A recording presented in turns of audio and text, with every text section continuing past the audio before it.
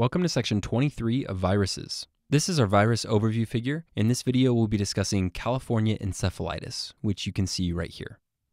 This scene will take place inside of a car of a family going on a vacation to California. You can see that they're about to pass the Golden Gate Bridge, and that there is a sign that says, "Welcome to California." All of these references to California should help you remember that this image is all about California encephalitis. Notice that we've made the interior of the car colored with a shade of red. This is to help you remember that it's an RNA virus. Like most hungry people on vacation, this family stopped to grab a bite to eat, and now we can see the hot dog buns sitting in between the seats. The buns will be our symbol for bunyavirus, which should help you remember that this virus belongs to the bunyavirus family. Next, notice that we've shown a lot of rain clouds outside of the car, which should help you remember that this is a negative sense virus. Just think of the negative vibes associated with a gloomy, rainy day, and you should always remember this. Now, if you look closely at the bridge, you can see that there are some stray helical-shaped wires that must have broken loose during the rainstorm. Hopefully someone fixes that soon before the bridge breaks. In any case, these helical-shaped cables are here to help you remember that California encephalitis virus has a helical capsid.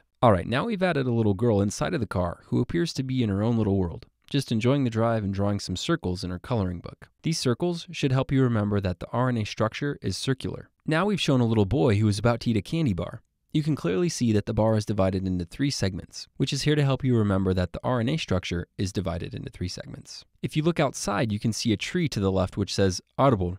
This is our symbol for arboviruses, and is here to help you remember that California encephalitis is an arbovirus. More specifically, it's transmitted by mosquitos. So notice that we've shown a pesky mosquito inside of this car that's about to bite this little boy. Okay, if we turn our attention towards the front of the vehicle, notice that we've included a map of the United States.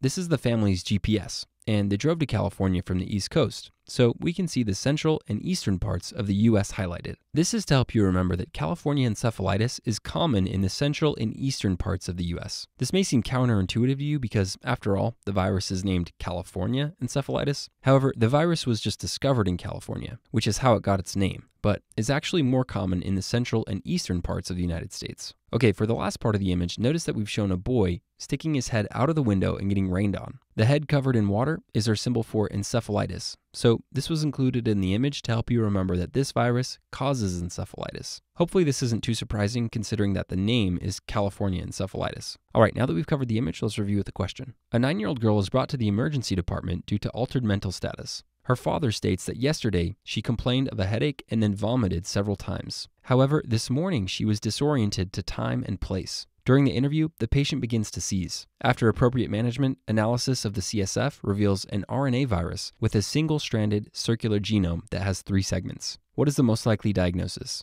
A. Lymphocytic choriomeningitis virus, B. California encephalitis, C. St. Louis encephalitis, or D. West Nile virus. Hopefully from the question stem you notice that this girl has developed encephalitis. We can deduce this based on her altered mental status, headache, vomiting, and a virus that was found in the CSF. The question stem also states that the pathogen is an RNA virus with a single-stranded circular genome that has 3 segments, which helps us to know that this is a bunyavirus. Of the answer choices, only B is a bunyavirus, so the correct answer is B, California encephalitis. From the image, recall that the circles right here should help you remember that California encephalitis has a circular genome. The 3-segmented candy bar over here should help you remember that it has 3 segments. The red-colored interior of the car should help you remember that it's an RNA virus. And finally, the boy getting rained on over here should help you remember that it causes encephalitis. A, C, and D can all cause neurological deficits, but only California encephalitis has a circular genome with 3 segments. So again, the correct answer is B, California encephalitis. And with that, we've covered everything you need to know about California encephalitis.